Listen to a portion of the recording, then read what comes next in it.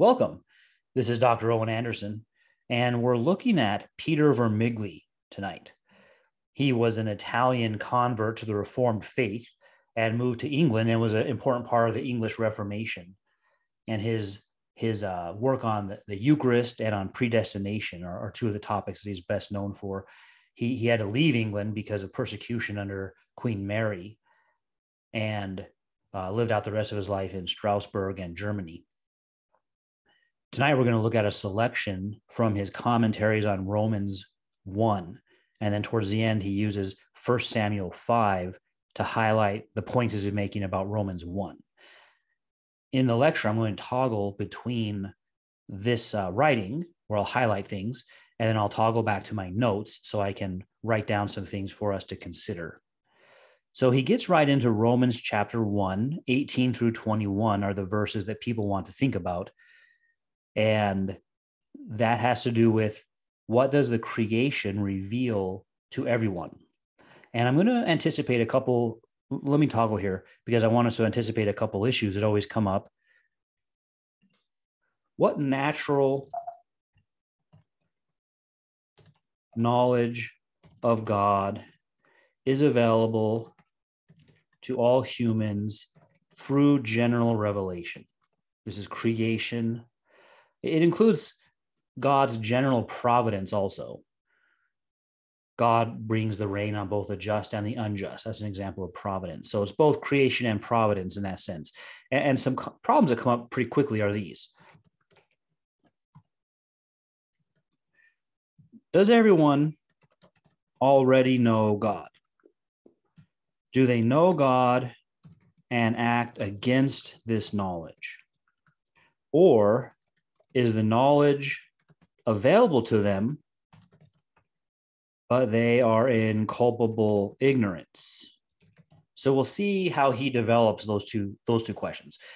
Does everyone already know God? This is innately. And so we'll talk about that. Is it possible to have innate knowledge? It's funny because the Grammarly always wants to correct when I say they are in culpable ignorance, two separate words, into inculpable, which would be the opposite of what I'm trying to communicate.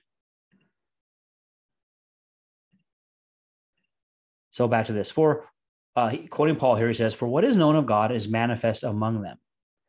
And he says, the Greek reads, and he gives us the Greek, as if to say, what may be known of God, that is to say, because there are many divine mysteries we cannot reach naturally, such as that God would justify us freely and forgive us our sins through Christ crucified and restore these very bodies of ours to eternal happiness. So those things he just named divine mysteries, those are the topics of redemptive revelation. So it's not mysteries the way the mystic uses mystery, where it's like beyond all human thought, but mystery that God has to specially reveal how he'll do that to us. But there are things that are taught by nature. And so Paul says, what could be known of God is manifest in them. And here he declares what kind of truth it is that they withheld in unrighteousness. It is the knowledge of things divine that they attain by natural light. Paul reduces all their knowledge to two principal points. The natural light gives us the everlasting power of God and his divinity. So that introduces to this idea, natural light. Say, what is that? Tells us of the eternal power and divinity of God.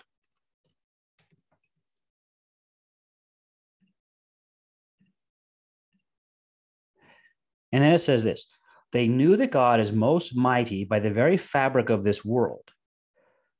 All right, so now he's giving an argument. They knew that God is most mighty by the very fabric of this world.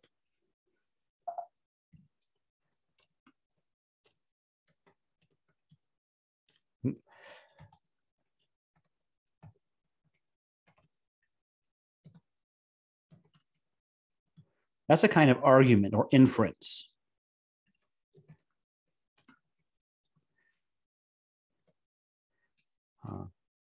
The fabric of this world therefore some truth about God. So it's not an innate knowledge. That's an inference. Of course, remember that the same world is often used as proof there is no God due to its apparent mismanagement. So some people point to the fabric of the world in all of its apparent errors and say that's proof there is no God. So the inference has to be made correctly and respond to the very common objection.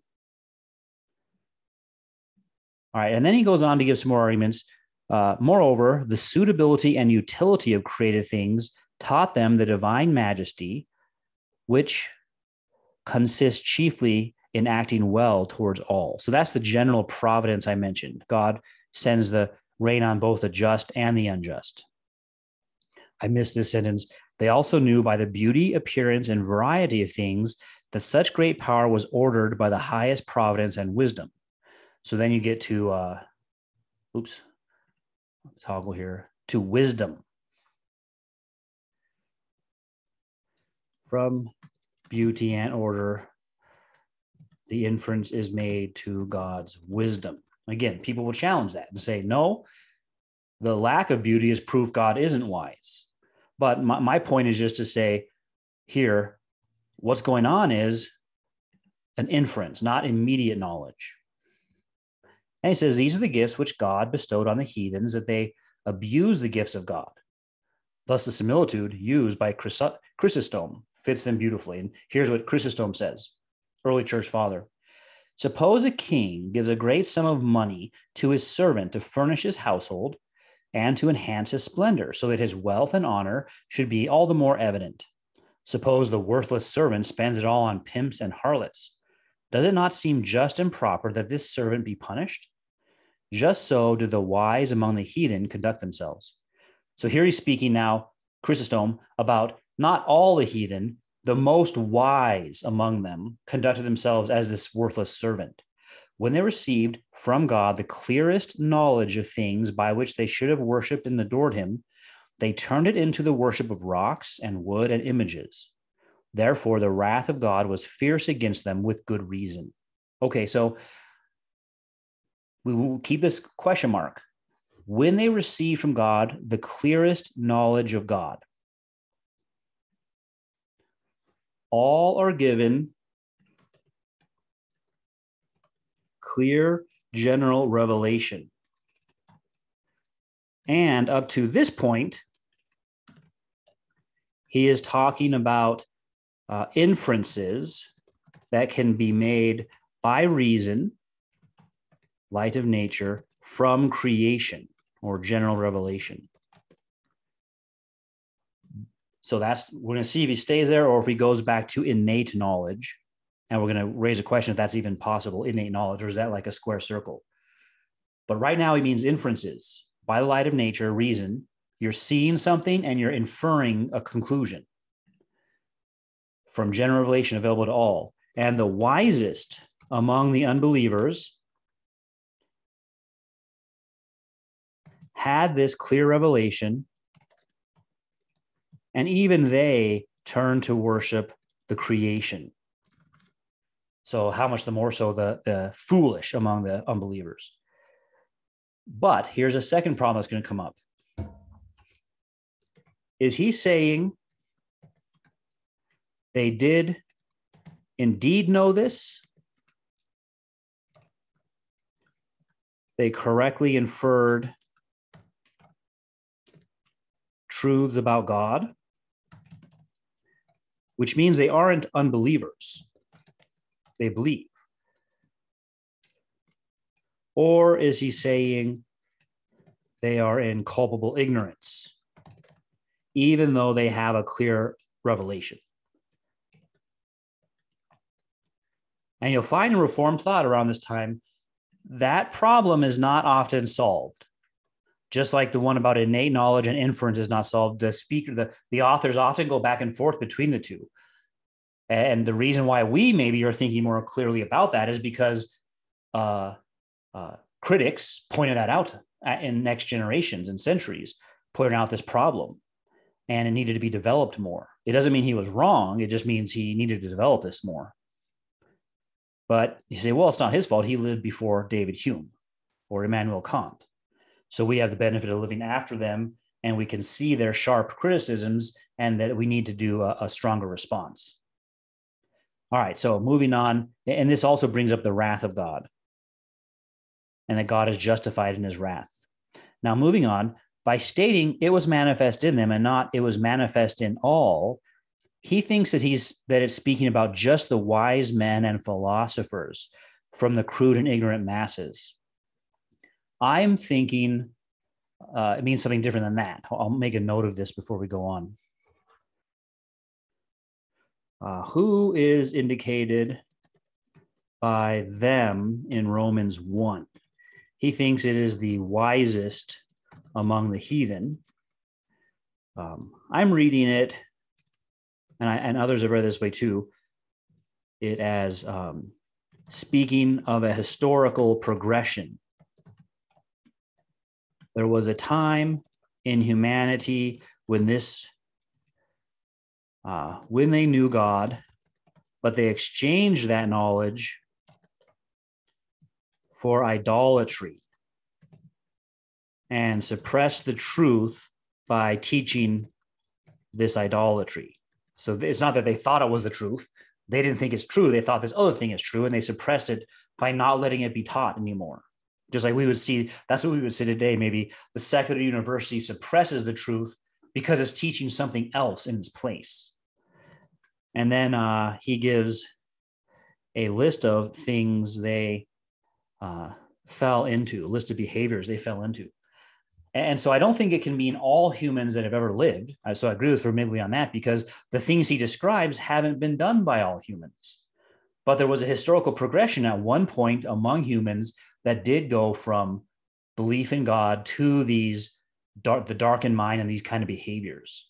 But so now let's compare these two, my reading of it and his reading of it. He's thinking it means just the wise heathen. Everything was not unknown to all alike, but it happened through the fault of these philosophers. They should have proclaimed what they knew to the people openly and forcefully. So here he's saying they did know it. They failed to do what prophets and apostles did, but with proud mind kept these matters to themselves and in a sense hid them, lest they be understood by all.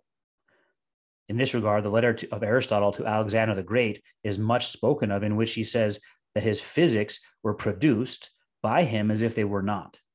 For he seems to write as if to make things obscure by intention, lest they be understood by others. And you'll see that sometimes among academics. They take pride in themselves in writing obscurely as if it's a dark puzzle that they don't want anyone to know the answer to. Moreover, by their reasoning, they defiled what may be known to be pure. When they understood that there is one God, so here he says they did understand that, which means they're not in unbelief, and they concluded that he should be worshipped, they proceeded to reason among themselves as follows. Since it is improper for common folk to worship the highest divinity that is present everywhere, for they cannot comprehend it, it is better to divide it and assign it to images, heavenly signs, and other creatures. They also acknowledge that the nature of God is separate from all corporeal matter, that is, it's a spirit, and therefore be worshipped in mind and spirit, but thinking the masses so crude when compared to themselves, they could not handle this, they introduced external rites and ceremonies devised from their own heads, by which those who performed them might think they'd fulfilled divine service. All right, let me toggle back now, because I think we got some problems. So he seems to say the Greek philosophers knew and understood God's power and that he is a spirit, not material. But they hid this from the masses and instead taught them to worship parts of creation and visible objects. Now, that seems to me to indicate they don't understand. He faults them for understanding, but not like the prophets or apostles, propounding this to the masses.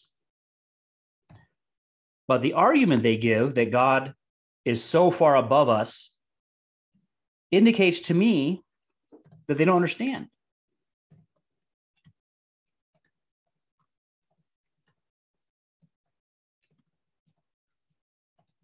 Paul actually corrects that in Athens, that God is him in whom we live, move, and have our being. And I know he's quoting from a Greek work there. It's relatively obscure work. It's not a famous philosopher. But the point is that Paul is saying God's not far from us at all. So I think in the same paragraph there, the same few sentences, he's both saying they know and understand, but also showing how they don't really understand. And that's going to be part of the puzzle we're going forward with and trying to sort out what's the condition of the unbeliever. So he says, by their feeble reasons, they corrupted what they recognized from creation in its purity, nor were they faithful to the truth that they knew. All right, so the problem there then is a lack of faithfulness to what they knew. And knew here means understood.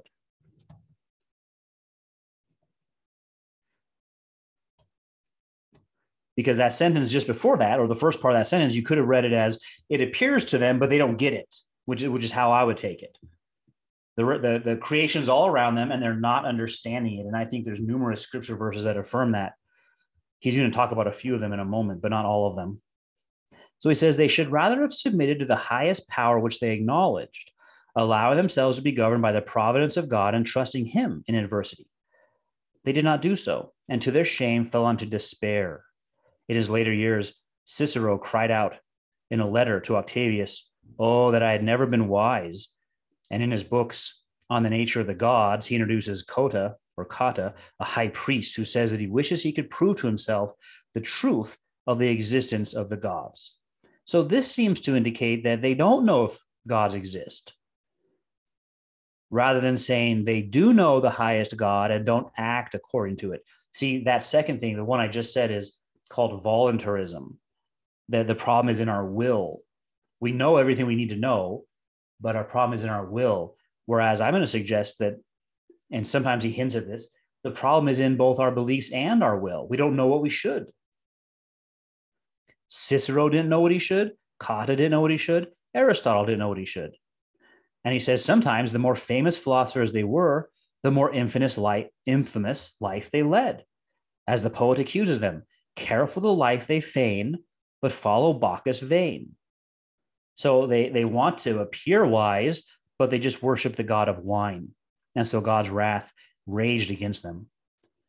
A schoolmaster cannot tolerate the negligence of a pupil he is diligently teaching, who is meanwhile thinking and doing other things. Even so does God behave toward us, for he continually holds open the book of creation before our eyes. He is always illuminating and calling us, but we regularly turn our minds away from his teachings and are busy elsewhere. Therefore, God will cast us out as unworthy pupils, nor will he endure so great an injury with impunity. So then, in this last sentence, he seems to be saying the revelation's there and we're not paying attention, which I think is the correct way to read it, but it's ambiguous sometimes in the way he's phrasing things. So he says the revelation is there and we are not paying attention, which means we don't know and don't understand. So continuing now to divine revelation, quoting Paul, "For God has revealed to them. We gather from this that all truth comes from God, for it does not spring from us.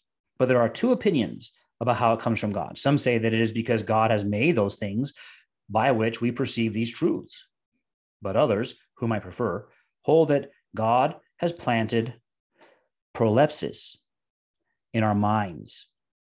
That is, anticipations and notions through which we are led to conceive noble and exalted opinions about the divine nature. These ideas of God, naturally engrafted in us, are daily confirmed and refined by the observation of created things. So the first option is God made things that we can perceive with our minds. But the second option is we have innate ideas.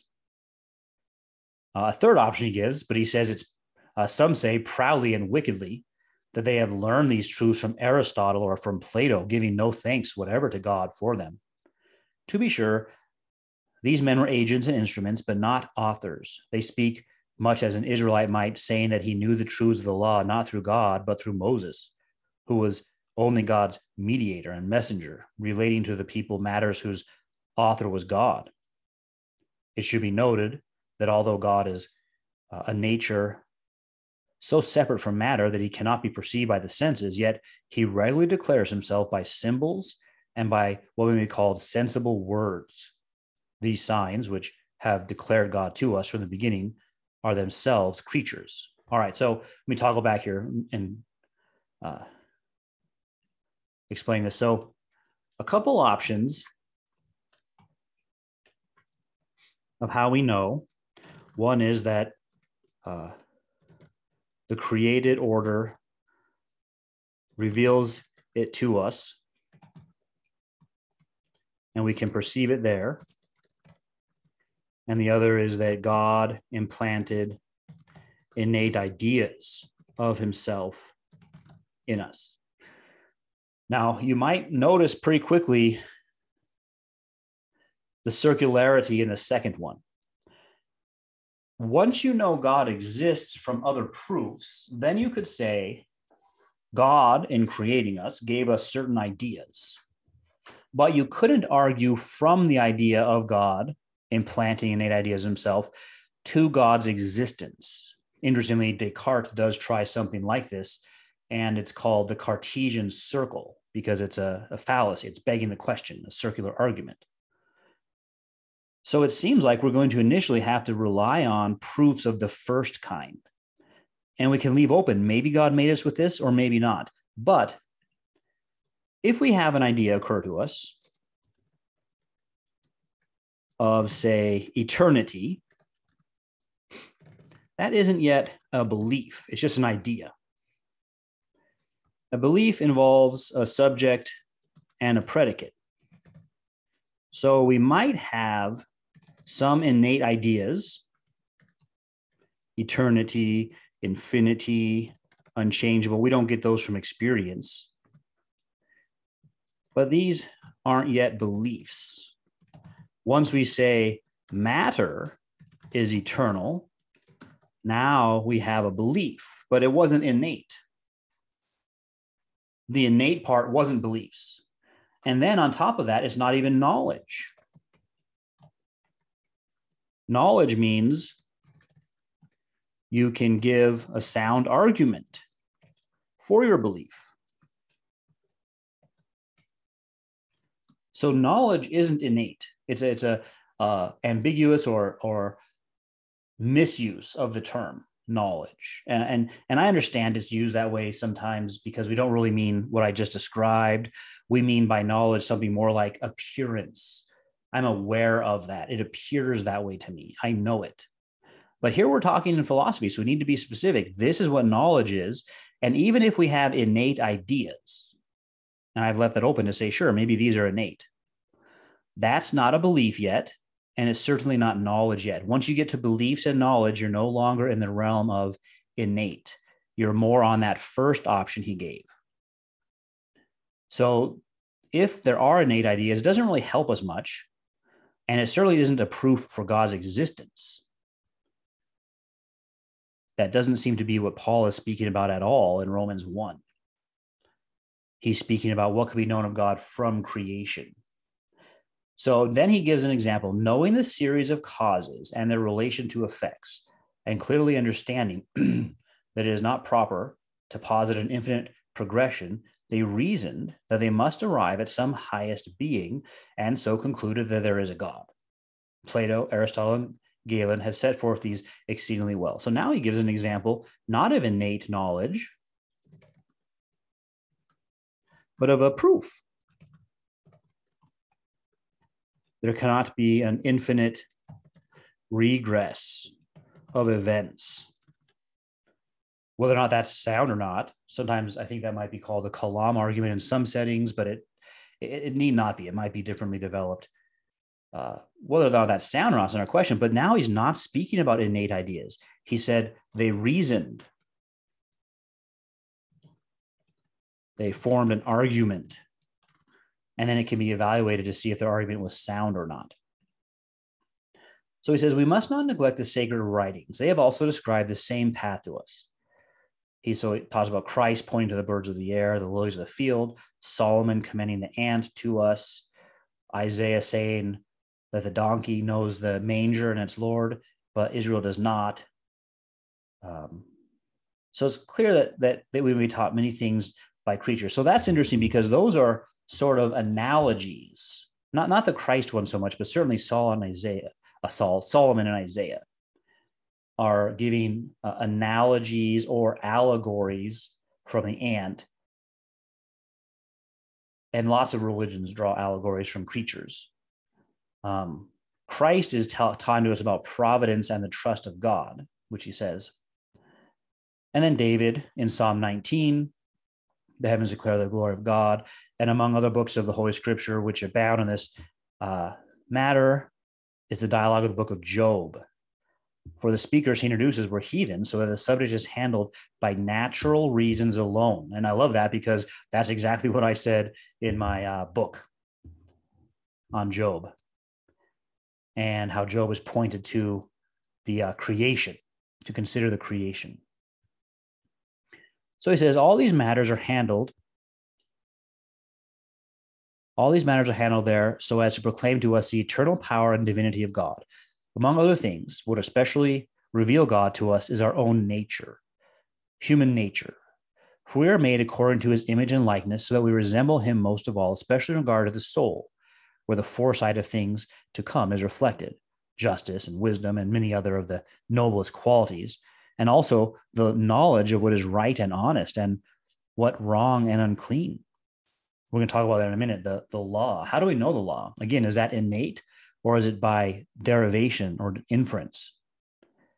So then he gives an argument here. Seeing that humanity and the soul did not arise by themselves, but depend on God, it follows that we should by no means deny the very thing we owe to God, but yield it to him as chief and principal author.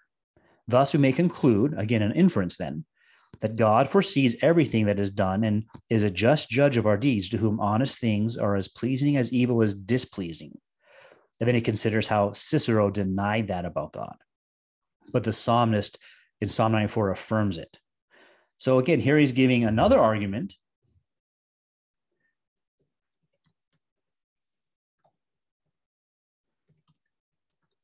that humanity and our soul do not arise from themselves, but by another, which is God. So again, he's showing us how we can cash these out.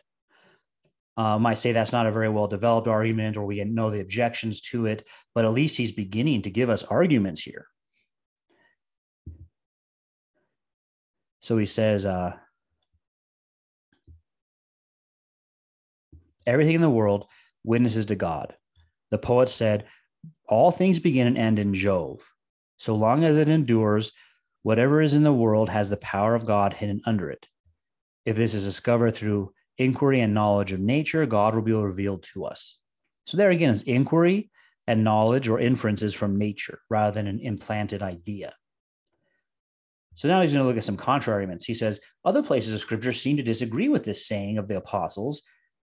They deny knowledge of God to the wicked. All right, so good. Now, I told you, we'll get into some of these scriptures. And so he's taken it for granted that Paul means all persons, or at least the wise philosophers, all of them, believed a proposition, only God is eternal, and had an argument to show it. Whereas we don't even have this problem here, because we've said it's a historical progression where at one point humans knew God, but they did not retain that knowledge. They exchanged it for idolatry. But he has a problem he has to solve because he's saying they do know God. But the Psalms say, the fool says in his heart, there is no God. And we also have none on earth understand or seeks God. To make a lengthy recital, it says in the first chapter of Isaiah, Israel has not known me. But this difference may be reconciled as follows. So here's his solution. I'm going to put this in our notes. He has a problem that he attempts to resolve.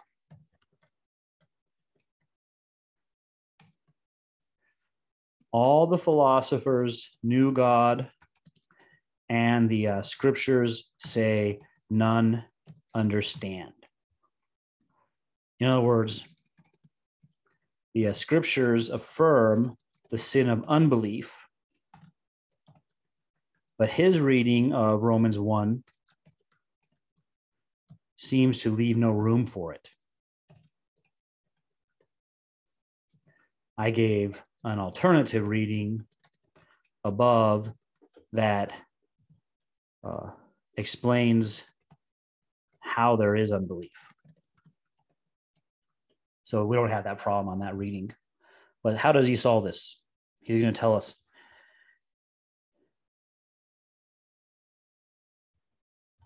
So he says, but this difference may be reconciled as follows.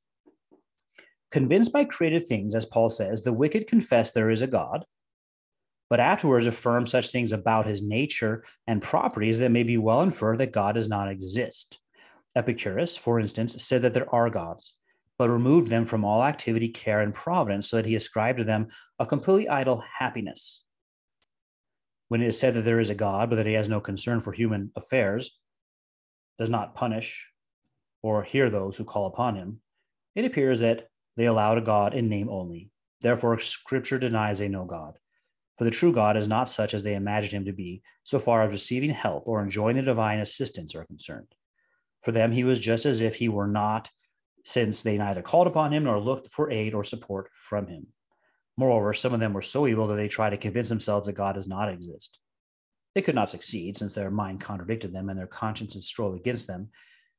Even so, Scripture judges them by their efforts and says they do not know God. Okay, now he's distinguishing between the name God and the content of that term. So you could say God, but you mean something completely unlike God. And that's what the heathen do. But there's a problem in his interpretation here, because he says they infer God from creation. They know God. So he can't have it both ways. What he would need to say is this: they don't infer what they should about God, and they are guilty for this. That's what he should say. I'm going to take my watch off because it's hitting the board. It's going to make a noise real quick. It's hitting the keyboard. That's what he should say here. And that's really the solution we mentioned above. But here he says both they're inferring God and they don't know the nature of God. So then it's like they know there's a highest power, but that's it. Then they are still in unbelief because they could know so much more. So it isn't that they know God and don't infer the right nature. It's that they don't even know God. And that would have been a clearer point to make. And so finally, we should understand that knowledge of God is of two kinds. And so his solution requires that he ends up introducing two kinds of knowledge. One is effectual, by which we are so changed that we try to express what we know in works. Scripture ascribes this knowledge of God to the faithful alone. The other is frigid, by which we do not become better people. For we do not show through our works that we know what in fact we are doing. Paul speaks of this kind of knowledge when he says, since they did not see fit to acknowledge God, etc. And Christ will say, to many who boast of his gifts and knowledge, I did not know you. Since knowing God in this way brings no results, Scripture rejects it so much that not once does it give it the name of divine knowledge, but insists that God does not know the wicked because this is the way they are. Now, that isn't two kinds of knowledge. So to keep his solution, he introduces two kinds of knowledge. But the kind he attributes to the unbeliever simply isn't knowledge. They don't have a true belief with a sound argument. Their belief is at best mixed, like a higher power, but more likely simply false. His focus is on its inability to change them. But that's really a different issue. And we're going to come to that here in a moment, his view of the will. That's really an issue of regeneration. And to say that they know, he's still holding on to this voluntarist view that they know it and can't do it. Although in the next section, it seems like he's going to let that go. So this is what I'm highlighting about Vermigli here, is that the centuries after him challenged the clarity of how the Reformed theologians had developed this point. And those challenges allow us to more clearly develop the points. It doesn't mean that we're critiquing Vermigli and saying he's wrong. It's saying it's ambiguous and it needs to be more clearly articulated here. This is really a matter of regeneration. And he does say that. He has a hard time keeping these two kinds of knowledge because he says there's only one truth. There's not two kinds of truth. But it's just that you could know certain things. The kind he attributes to the unbeliever is more like awareness. As in, I, an atheist, am aware of what theists teach. So you could say, well, he knows what theists teach about God. Yes, but that's just like saying, I know what they say about Gandalf, but I think Gandalf is a fictional being. So the atheist says, I know what they say about God. I just think he's fictional. So they don't believe in God. They don't have knowledge of any kind. All right, let's keep going. We're on the next page. Yep.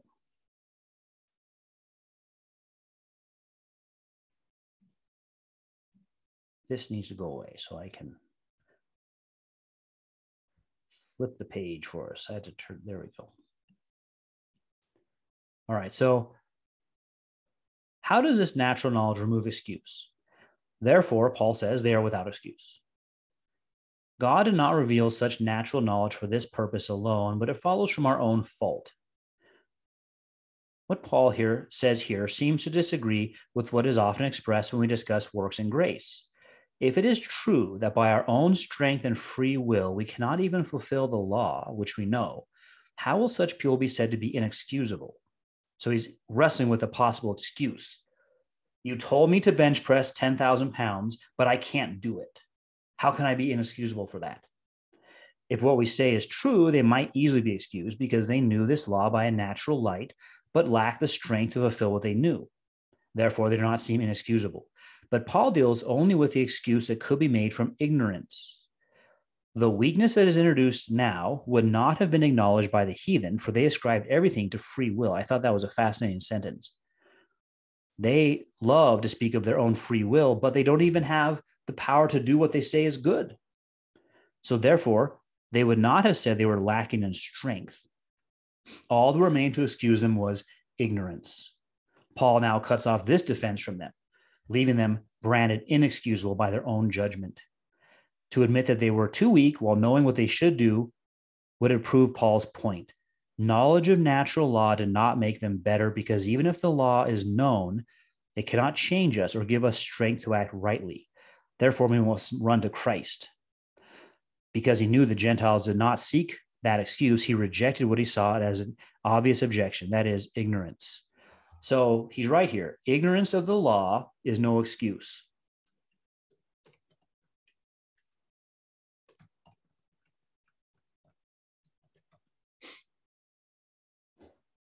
The unbelievers think they know, but they also admit they don't have the strength to do what they say is good.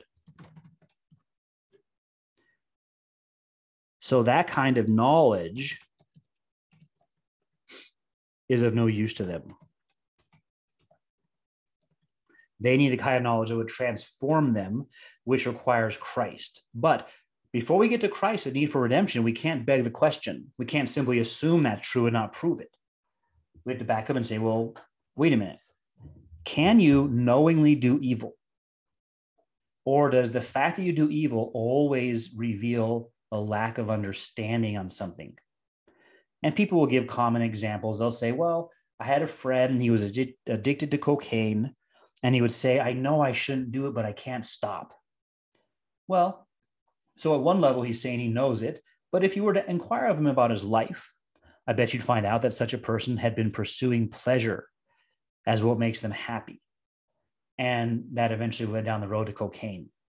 So he doesn't know what a good life is. He might notice some of the destructive side effects of cocaine, but he still wants pleasure. So really what's happening in him is a battle of two values and a revealing that he doesn't know what he claims to know.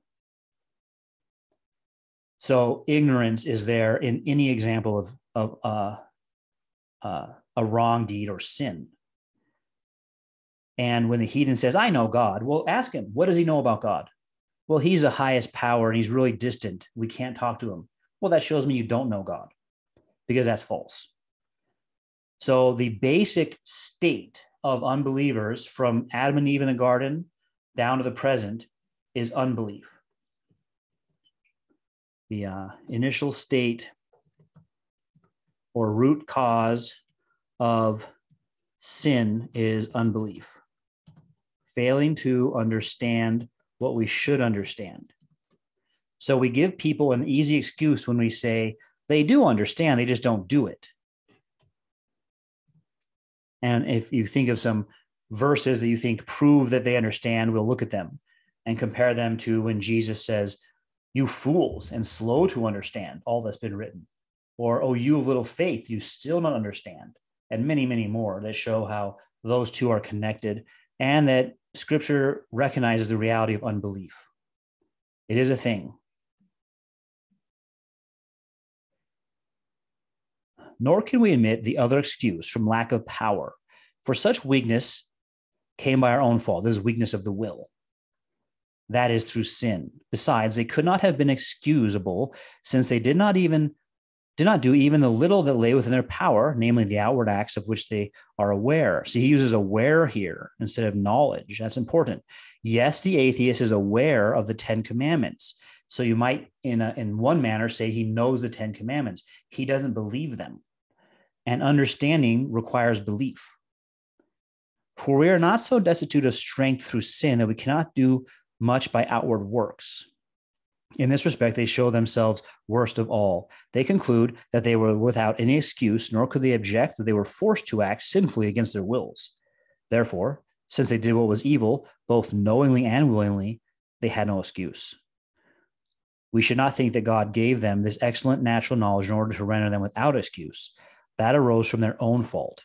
So I like this because a lot of people say, yeah, the purpose of general revelation is just to leave us without excuse. And he's saying no.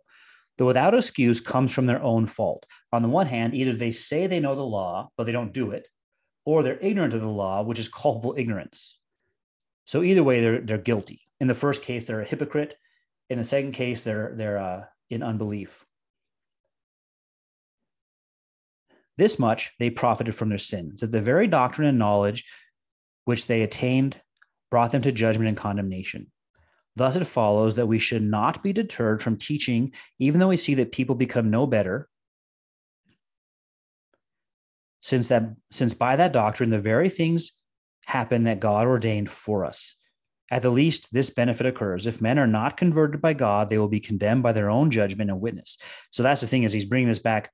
It's their own judgment that condemns them. If they say they know it, it's easy to show they don't know it, but they're saying they do know it, then they're condemned. And if they say they don't know it, they're also condemned. They should have known it. What God wills above all appears to be so that when he condemns and punishes, it will be just. The teaching which the traitor Judas received from Christ was useful to him at the end when he condemned himself. And he gives the example also of Pharaoh. Then he says, the reason why they are without excuse is declared in these words, who withhold the truth in unrighteousness. All right, so now we're getting to this next problem. What does it mean to suppress the truth in unrighteousness.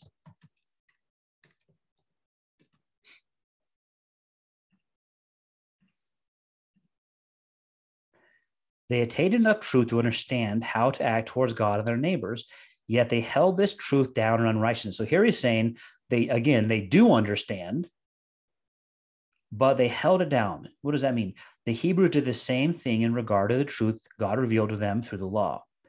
Since both they and the others have been severely punished, what should those who profess to be Christians hope for, who keep such a great light of the gospel to themselves without bearing fruit? So it seems to be this idea that you know it and you don't tell others.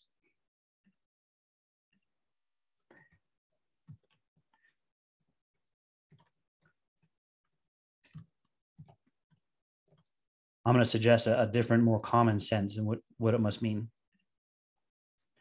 So he says, this teaches us that those who boast of Christ and yet live wickedly in the end surpass all others, however evil in corruption and vileness. The truth is, in a sense, held captive with those who understand it. So key phrase here, understand it, but do not express it in deed and life. So the one could be hypocrites. They understand it, but don't do it. And I raise a problem about that to show that that's not what a hypocrite is. A hypocrite is someone who's inconsistent. They say one thing and they do the opposite, but that reveals that they don't understand. And then on the other hand is someone who says, doesn't even know what they need to know. So he says, is held captive because they don't do it in their life. It is bound and tied with chains of evil lusts which break out of the lower parts of our spirit, darkening the mind and enclosing familiar truth in a dim prison. God illuminates it in our minds, but through evil lusts, it is overshadowed. We must not think, as Chrysostom warns us, that it can experience any change in itself, for truth by its nature is unchangeable. But whatever disturbance does occur harms our mind and souls. In 2 words, Paul handles what Aristotle in his Ethics treat at length when he discusses the unstable person. So here, this is really good. He does go to Aristotle.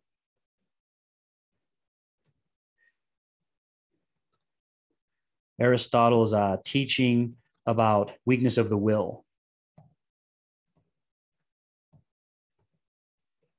Someone who seems to act against what they know. And Aristotle basically says it's not possible.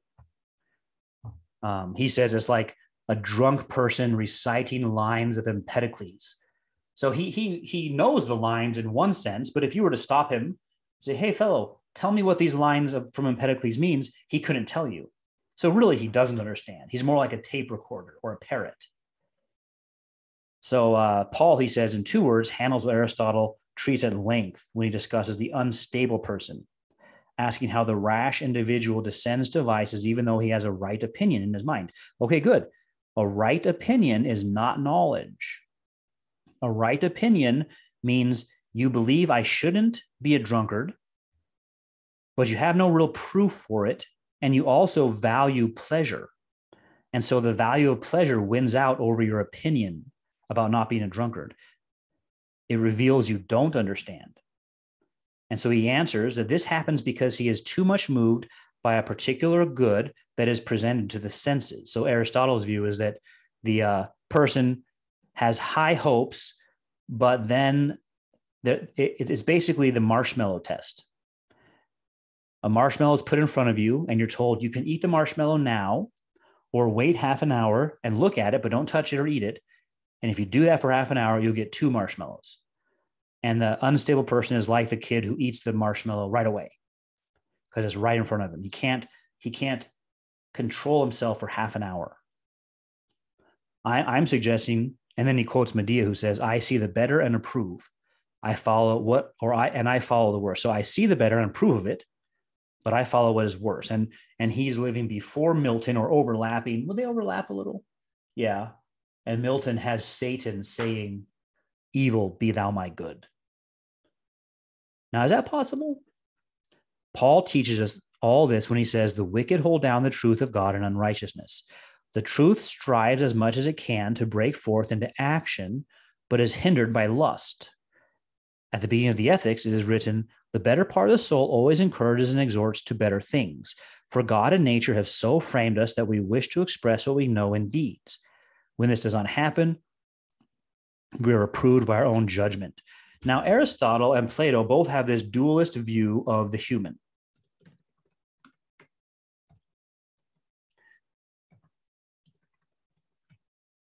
Which can sometimes sound like Paul describing the flesh, but it isn't. By contrast, we need a united view of the human. So the Greek dualists think the lusts of the body fight the better ideas of the mind and often win. The Christian says both the mind and the body are fallen, united. So no, it's not like Aristotle, who makes the mind good and the body striving against the mind, or Plato, who does the same thing. No, they're both fallen. You don't understand and you don't do what is right. And if you claim to understand, I'll be very happy to talk with you and show you that you don't understand. And that's also true on the redeemed side. The conflict in the redeemed human is between the new and the old, not within one or the other. Both of those are united. And they're in conflict with each other. And sanctification is a process of the mortification, the killing of the old. So we don't want to adopt the dualistic view of the human, although that is still very common, and Freudian and Jungian psychology still uses that today.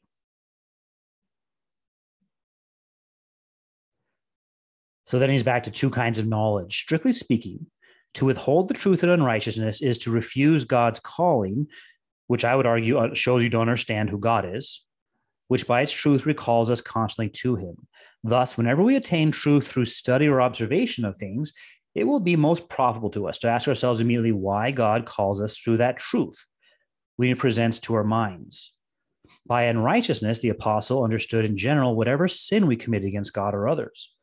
So Paul speaks of that truth which is naturally engrafted in us, as well as what we obtain by our own study. So again, we've already addressed this. Is there really naturally engrafted truth? We could have innate ideas, but that's not yet truth. A proposition is true or false. Ideas aren't true or false. Both teach the highest things concerning God, nor can the injustice we commit blot it out of our minds. Yet the scholars of the academy, I love this sentence, the scholars of the academy tried to teach the same thing when they contend that nothing can be determined to us with certainty. Therefore, they would not have us embrace anything if we are sure of its truth, but want us to consider everything as uncertain and doubtful. And that's still true today. There's no certainty. There's nothing that's indubitable. All things are uncertain. And many Christian philosophers even proudly call themselves fallibilists. All beliefs are fallible. But neither of these could achieve what they ought. Or no, I missed one on the Epicureans. Similarly, the Epicureans try to delete from our minds the things concerning God imprinted in us by natural preconception, but neither of them could achieve. And let me make a note here of why. The academic skeptics and the Epicureans try to delete our knowledge of God by arguing that knowledge is not possible or that there is no God. And now I think he's at exactly how suppression works. It isn't that they know it. The academic skeptics don't believe it, so therefore they can't know it. Knowledge means you have a belief, and it's a belief, you have a sound argument. And the Epicureans don't believe it. So that's how suppression works. What is untrue, although believed by the unbeliever, is put in the place of the truth, and you're not allowed to teach the truth. That's how suppression works. There's some falsehood that people believe nevertheless, And they say you have to stop teaching what they think is false, but it's actually the truth. And that's what we see today. That's what happens in the secular academy or a public school. That's the suppression of the truth. It's no good to say they know deep down. No, they don't know. That's why they're guilty. They should be ashamed of themselves, and they should know that what they're claiming is true is actually untrue, but they don't know that. And that compounds their guilt. So then he gives so that the held down in wickedness is held down in the sense of replaced with some other teaching. You may ask how it happens. The truth we have by faith is stronger for proceeding to action. So here's back to the two truths. Why is the knowledge from faith stronger? And surely this does not happen because one truth by itself and taken on its own is stronger than another. Truth has the same nature on both sides. So here he concedes the real problem in saying there's two kinds of natures, or just two kinds of truths. The difference arises from the ways and means by which it is perceived. Natural strength is corrupt, weakened, and defiled through sin, so that the truth which it grasps has no effect. Now, that sentence begs the question. You'd have to first have shown there is unbelief, which is a sin and resulted in the fall, to then prove that natural strength is corrupt and weakened. You can't use that as a proof in the first place, or you'll just be begging the question. Why is natural knowledge not enough? Because of the fall. Well, what caused the fall? Natural knowledge wasn't enough. By faith, but faith is joined with it the divine inspiration and power of the Holy Spirit, so it apprehends truths effectively. But these are all redemption words. Faith, inspiration, power of the Holy Spirit, effectual. This is assuming that there's been sin of unbelief and all other kinds that come from that. And therefore, you need the power of the Holy Spirit. So you can't use this as proof. You have to prove this. I hope you see the difference between those two. Hence, the difference is not in truth itself, but by the means by which we embrace it. This is why it happens that we are changed, but here we remain the same as before. So he's turning soteriology into epistemology, and you'll find many Reformed people do this. And it's a category mistake.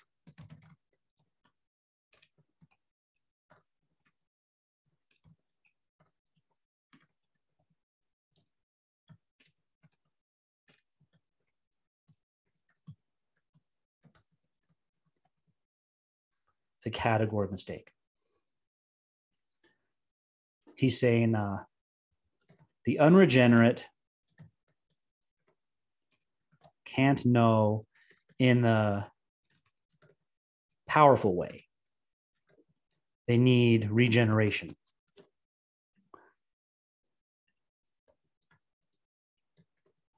But again, that does indicate that somehow there's different kinds of truth. Him saying it doesn't make it so. Instead, the unregenerate don't understand, and they need to be regenerated to understand. There is a clear general revelation to all which has been ignored, and this is the sin of unbelief. In that condition, they don't have true beliefs. All of that is the right order. I haven't given you proof of any of it's being true, but I've given the right order. Clear general relation to unbelief, to the need for regeneration. Instead of, you do know the truth from general relation, but it won't have power until you're regenerated. Well, what is that giving you? The regeneration, power to do it. Well, then I do have an excuse because I wasn't regenerated. I didn't have the power to do it. So you don't want to go down that road, let alone that it's a fallacy. It's a circular argument. So then he gives some examples from scriptures. The young man who wants to obtain salvation, Zacchaeus. When they were spoken to, they understood. Zacchaeus was told, I'm coming to your house today, and he immediately got his household ready. Well, yeah, I'm not sure if we're taught that he was regenerated then or some later point or just before that, but he began to understand who Christ is and he acted on it. Whereas before he didn't understand. Aristotle teaches in his rhetoric that it is a valuable testimony to have our affairs judged by our enemies. So it is most telling to hear in the book of Samuel how the Philistines, the worst enemies of Jehovah, witnessed to his power, declaring it so great that they could not withstand it. And they didn't even seek natural causes for the diseases that afflicted them, even though there would be natural causes available. Now, I don't think that proves they understood Jehovah at all. They're polytheists. What they were saying was, hey, there's also this God in Israel who in this case seemed to best Dagon. But they didn't believe in Jehovah as I am, who is the self-existent one from eternity. Nebuchadnezzar is similar, and Darius are similar when they think about Daniel. I think they're different than the Philistines. The Philistines could be explained, and even Pharaoh, as just being polytheists and adding a new god to the pantheon. Nebuchadnezzar really did repent at the witness of testimony witnessed by Daniel. Julian the Apostate ends by saying, "You have conquered, Galilean." But again, that could be like a polytheist. He just sees an enemy. I think this is how the demons who say, it says the demons know and tremble, or the demons say to Jesus, "I know who you are." Well, yeah, in this sense, you know you have an enemy and that they're winning. It doesn't mean that you understand your enemy. And he mentions demons next. And the same thing for the Philistines, and the Jews may be taken to Babylon for precisely this witness.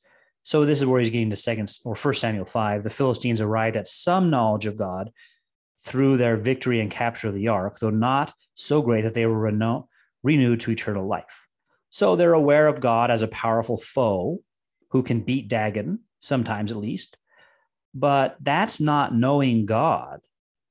That's a misunderstanding of God. God's not just a powerful foe who can sometimes beat Dagon. So they're still in unbelief. It's not that they have knowledge but aren't renewed. It's not a conflict with the teaching, be transformed by the renewing of your mind, be sanctified by the truth. My word is truth. All that teaches us that people who don't have eternal life don't understand. So this is where, again, it's a little bit ambiguous. He says, most of the Philistines felt the strength and power of Jehovah. And so then he begins to say that the unbeliever may especially see the strength, power, and justice of God, and the believer may especially see the mercy of God. Like the Gadarenes who lost their pigs and told Jesus to leave. But it doesn't mean that God has two faces or two heads. God is always the same, bearing one kind of face, although he is not always perceived the same by all. So again, I think that just reminds us that people have mixed and incomplete beliefs about God, which is what indicates they don't know what they should. Right? And that would be true in any discipline. I don't know why people give the knowledge of God such a bad name by saying the Philistines knew God. If I know something in geometry incompletely, then I don't know it. If I confuse two theorems of Euclid so that I put together one theorem, but half of it is number 2 and half of it's number 3, then I don't really know it. And I wouldn't get points. If I'm asked by my teacher to recite all 3 laws of motion from Newton, and I only give one of them, then I don't know them because I was asked to give all 3. Same, we could do this in accounting. We could do this in history. If I'm asked to give the beginning and end dates of the Civil War, and I can't, or I can only give one of them, then I don't know the answer to the question I was asked. So the same thing about God. You should know the eternal power and divine nature of God, you Philistines, but you don't because you're polytheists. So we've clarified ambiguities that often come up in Reformed thinkers of this time.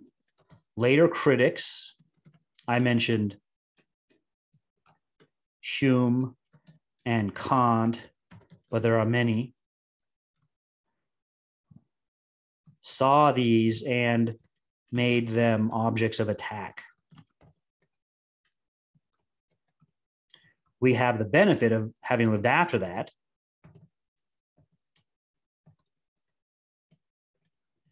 and can clarify so that these critics are silenced. So in one way, of course, it'd be unfair to ask him to silence Hume, although we can, if we're really trying hard, we can anticipate critics. So the cases that we looked at, ambiguities, how do we know innately or by inference? What do we know?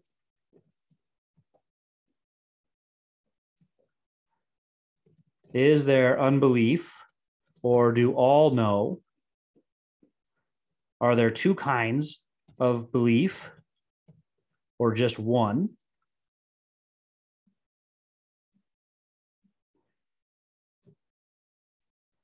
What is a weak will, and how does it relate to unbelief?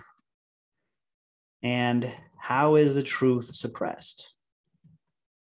He said things that I think would be the right answer, but he also said things that would not be the correct answer. And so the fact that he's wrestling with both, saying both, tells us that he hasn't yet developed this. His attention was especially on the Eucharist and predestination. Those were the major challenges of his day. And so he gave great attention to them. Since his time, the major challenges have been to the knowledge of God, and we've had to give much greater attention to that.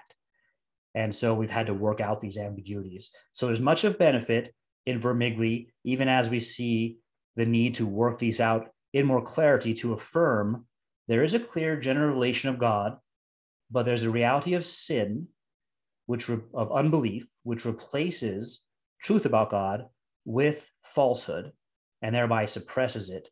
And we're supposed to take captive all systems that raise themselves up against the knowledge of God.